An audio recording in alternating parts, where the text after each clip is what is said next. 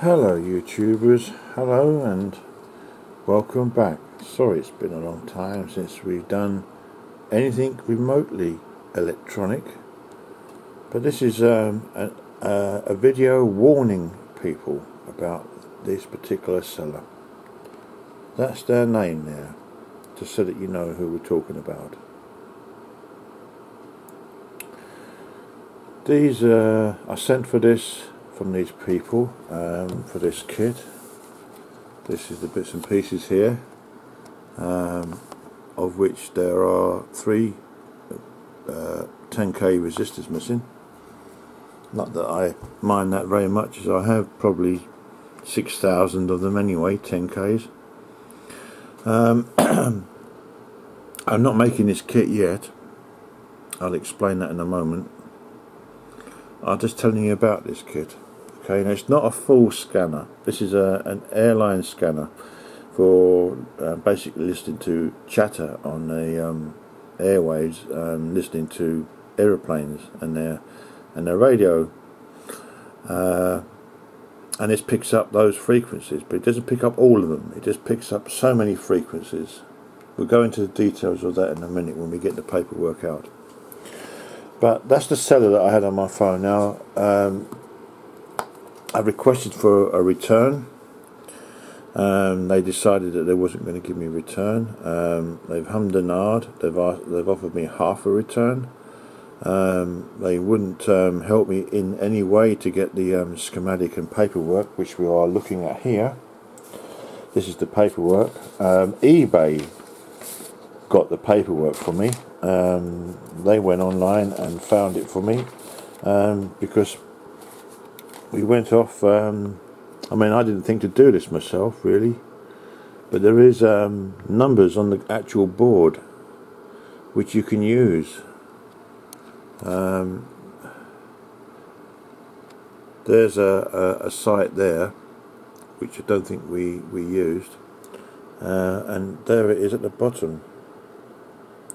Use that. That's what we used to get the schematic for this particular kit, because they would not supply me with any details or anywhere, even though on the website, if you go to the website seeing this, it's all there. You'll read that there's supposed to be a link to get this paperwork that we need to put this together, but they just did not want to help in any way whatsoever. They come up with all the excuses. We're sales team, we don't have any details, we can't get any information, we have no technical. They just didn't want to help whatsoever. So after I got the schematic, I started going through the parts list. That's when I found the resistors missing, and then I started to look a bit more closely to find more discrepancies. Now I haven't checked all these disc capacitors, even if some of them were missing. I've got millions of them, so I wouldn't be that bothered. The main parts are these semiconductors. That's more important. So I tested all the transistors. They all tested good. I tested all the diodes, which are these here. Forget these two black things here. We're going to talk about those in a minute. These here. Now these two glass diodes are supposed to be the same value. Obviously they are not. That diode there is correct, and this one here is correct, and they test good. And then we came to these components here. These did not test good, and there is no markings at all on any of them. It is just a completely black cylinder with no information whatsoever. Now it's obviously it is not a resistor, and I've never seen a capacitor like that. With those kind of casings, chances are 99% sure that's a diode of some kind, but when we test them, they test bad. And I worked it out that on the schematic, now just give me a few seconds while I get the information. You see, this, well, I'm still struggling with my shoulder, by the way. This is part of the parts list. We've got D1, which is that square diode. It's even nice enough to show a picture of it. D2 and D4 is AS119, which is one of those two glass diodes. You don't know what one. I could probably look on the smaller one; it'll have writing on it, or look up the part number. I haven't done that yet because obviously, as far as I was concerned, we were sending this kit back. These other items are chips. There's 5 ICs on here. LM386, one of, LM358, two of, MC1350, one of, and NE602, and these are like a transistor type jubbly, 78L08. So I thought, just say, what on earth are these? Because they're not on this bit of the list. So when you look through the details, you come to this page, and they're very kind enough to show you a picture, which is this, which we've got 2 of, and it refers to it as Z1 and Z2. So if they're diodes and they don't test, how can you possibly find out which way around they go? You wouldn't be using them anyway if they're not working. But anyway, this is where they go on the board. This is the blow up of this. I'm just going to try and get it run the right way so you can get orientation. Right, the board down the bottom is now the same way as what the diagram is. Here it is here, Z1 and Z2. Just zoom into that so you can see it. There it is there, and I've marked them there for you to be able to point them out. There you go. And on the board, there's Z1, and end of my finger, there's Z2. Okay. So if they're diodes, they only go on one way round. The circuit board isn't marked, plus or minus. And when you go to the actual schematic, having scoured, this is the schematic for this, by the way. I'll just zoom up so you can get, you can go onto that website and you can get this schematic. It's free to download.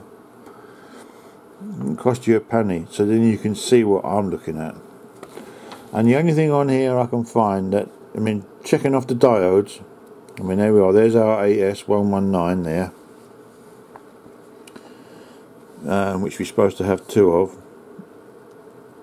So basically going around checking off the diodes and everything. I've checked off the electrolytics. I've got 1 extra, big deal. But the only one I can find out where there's a part number that doesn't correspond is BB910, and it's got, just looking at the camera to see that you can see what we're looking at, it's got the number and it's got 1 and 2. Now I'm assuming that's 2 diodes put together, one after the other, but they don't test. BB910. Now when you go to the other list of parts, that isn't mentioned anywhere on here. Only this, Z1 and Z2. And here's the diodes. So we're looking for BB910, and as you can see, there's nothing there. So that's looking like, to me, just trying to get the camera in right, that's looking to me like they're diodes and they're testing bad. Now the company who I bought this from, they don't know I got the schematic because they wouldn't supply me it. It was eBay who found me this schematic, as I said earlier on, and I just wanted to warn people about this. Parts that don't test and no no idea which way around they go, which makes this whole thing completely useless. Completely useless. So anyway, I've been in contact with eBay. I've explained all the details. The adjudicator has stepped in like they normally do. We've spoken about everything that's happened, and they've given me a full refund on this kit. So that's very kind of them. And there's a black mark put against the company who sold me this for their very bad customer service. Now this company has tried to blackmail me to remove the bad feedback I left them. We will give you a full refund if you will consider in removing your bad feedback. And I basically replied, don't like being blackmailed. If your customer service was as good as it's supposed to be, then there wouldn't have been bad feedback left in the first place. And this is the first time in all the years that I've bought stuff from eBay that I've left any bad feedback. I don't make a habit of doing it. I'm normally a very patient person with companies, and I know there are problems and they can be solved. As long as people are talking about it, that's fine. We'll sort it out, get our problems sorted out. You know, I'm happy, the seller's happy, you know, and we've come to some kind of resolve. But this company, no. So please avoid like the plague. Now the only thing I didn't test in this kit was the coils. There's two coils. There's that one there, some kind of IF can. I've not tested that. And here's a smaller one. I'll try and get a blow up of that so you can see. There you go. I think that's about as far as we can get. I'll try and pull it around on your fingers. There's a screw thread in the top. That's it there. Now the plan was, since I can't afford very much, I mean this kit was ordered before the washing machine packed up, and this is what I was going to entertain myself with and share this with you, me putting this together, trying it out, and then playing around with it. You know, that was the plan. It's not going to happen.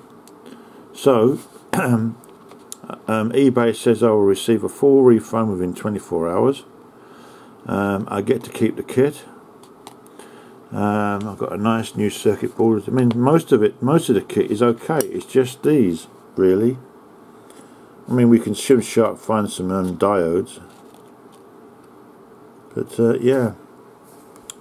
So if you guys are new to putting kits together and you want things to be perfect, so you know that when you put it together you've got a chance that it's going to work, this is a warning. Test all your parts first before you even think about putting it together. Check everything. Check it all before you even solder your first joint, especially if you've got any kind of discrepancy with the company you're dealing with. Now the other thing as well is, since we've got the camera out, I mean, I haven't done anything. I've been lounging around, not doing very much, sleeping funny hours. I've been a bit restricted with my shoulder. That's why you haven't seen very much work from me. I've just decided just to pack in everything. You know, all I've been doing is watching YouTube videos, watching documentaries on YouTube. David Attenborough. I watched a lot of David Attenborough, and there's a documentary on YouTube about Stephen Jobs, one of the co-founders to Apple. Excuse me. Which is 2 hours long. It took me 2 days to see it because I couldn't sit there that long, but I found it very, very interesting, very good. It goes into a lot more detail and it fills in some missing gaps that we didn't have before. So this was going to be the next video, doing this kit and playing around with it. I haven't made up my mind what I'm going to do, as I'm absolutely broke at the moment. The money's going on the credit card, but it isn't coming off because we're brassic. So you know, we're in a bit of we're getting into trouble, but I'm not going to be able to go back to work yet. So now something else I'm going to show you. This is another kit. I ordered some radio kits. I was going to play with it as well. You know, a simple little radio kit. And we've got instructions. And this is what I would expected from this kit here. I mean, this didn't cost anywhere near as much. You know, there's the circuit board. There's some parts. That's one of them. I've got one kit I'm waiting on. There's obviously that one. I'm trying to find the other one. There's another radio kit somewhere. Just give us a sec while I have a look for the other one. I think I've... let me have a look around. I'll be back in a minute. Well, I've looked all over and I can't find the radio. It has a blue case, and the one that's on order, which has been on order for ages, has a red case. They're all different transistor radios. And there was just something I ordered before the washing machine decided to throw in a spanner in the works. The cut on my hand, that's healing up nicely. I've had a few problems with that actually. It did get infected a couple of times. There is something you can buy. I swear by it, I really do. I think it's fantastic. It's called Inadine. It's a dressing. It's basically a coarse woven dressing gauze that's impregnated with iodine, and you put it over the wound and you put plasters over it. If you have any infection or ingrowing toenails or anything like that, that's what I use. Put it on for 2 days or 1.5 days. Sometimes it feels like it's a bit itchy. Just live through it, take it off, let the air get to it, and keep doing it, and then finish off with Germaline, which is what I did. And now it is starting to heal, but it wasn't healing very well before. And it's looking like my shoulder is still playing up. It looks like I could be on the sick for another 3 weeks. I've got the end of this week and the beginning of next week before I need another sick note. But that sort of brings you up to date, really. But like I say, I'm sorry there's been no electronics done. I just haven't felt like doing anything at all. I've done nothing. This is the first time I've sat down at the desk, never mind get a camera out and start filming anything. And the only reason why I'm filming this is that I wanted to warn people about this company who do not know how to treat customers. They just don't. Now, I want to point out one more thing about this kit. Please don't get this kit mixed up with other sellers who are selling the same kit. Please contact them if you're interested in this kit. Speak with them before you buy anything. Ask them the questions, you know, about these components that aren't don't have the details on them. We've already gone into that. Ask the questions. Do you get a schematic? Blah de blah de blah. Ask them. You might pay a little bit more for the kit, but if you get all the parts that you need, then you've got a good chance of having some kind of success in putting this together. Okay, so there are a lot of these on the internet. Don't think they're all bad. I don't know how many of them are. There might be other companies doing the same. I don't know. But eBay, well, very good to deal with. Fantastic. So it's only a short little video. This is just to keep you up to date, what's going on, what I've been up to. And I say, I'm sorry lads, I really am. I've just not had any interest in doing anything, even Xbox or whatever. I've just not been doing anything at all. I just haven't had the enthusiasm to do anything. But don't worry, we haven't given up electronics. We will be back into it again It's just while I'm in this frame of mind, it's just no good. There is another possible project that's coming up.